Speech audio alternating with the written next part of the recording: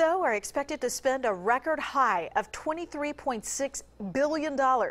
That's according to the National Retail Federation. It's a record high in the 14-year history, and that means big business for many local retailers. CBS 42 News reporter Sarah Canty joins us live in Shelby County, where businesses are working around the clock. And Sarah, you have some ideas for our last-minute shoppers.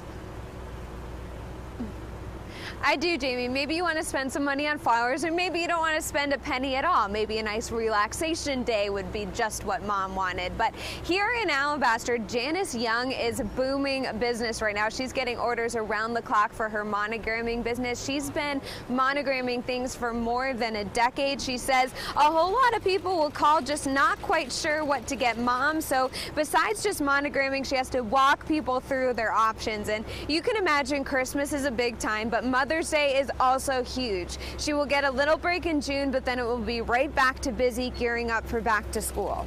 Long hours, extra hours. You know, my sister comes down here and helps me when she can, but it just happens, you know. It all comes together at the end. All comes together somehow. Well, last-minute orders are creating some long hours. It's not too late to order now, though. She just needs a couple hours to get everything done. So maybe you're ordering flowers for Mother's Day. There's big business for that here in Alabaster. I'll tell you about that in the next half hour. Live in Alabaster, Sarah Canty, CBS